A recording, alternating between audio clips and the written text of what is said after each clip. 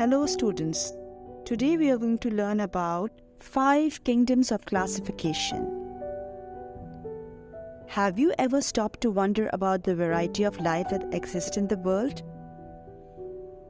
Isn't it truly amazing? Did you know that scientists used to believe there were only 2 main groups of living things, animals and plants? It wasn't until later that they discovered there were more categories to classify them. So let's explore the different groups of living organisms together and see how they are classified. Firstly, let's talk about Monera. This group consists of very small living things, so small you can't see them with your naked eye. They are made of only one cell. They don't have a special brain called a nucleus. Some examples of Monera are bacteria and blue-green algae. Next up is Protista. This group also has living things that are made up of only one cell. Unlike Monera, they do have a special brain called a nucleus.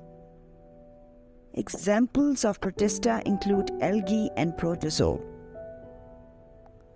Now, let's talk about fungi. These living things can be big or small like mushrooms and yeasts. They have a cell wall made of a special material called chitin. Chitin makes them different from other groups. Yeast, molds and mushrooms are examples of fungi.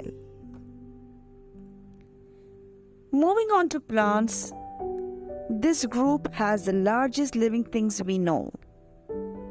Like trees and flowers, they are green because they use the sun's energy to make their own food.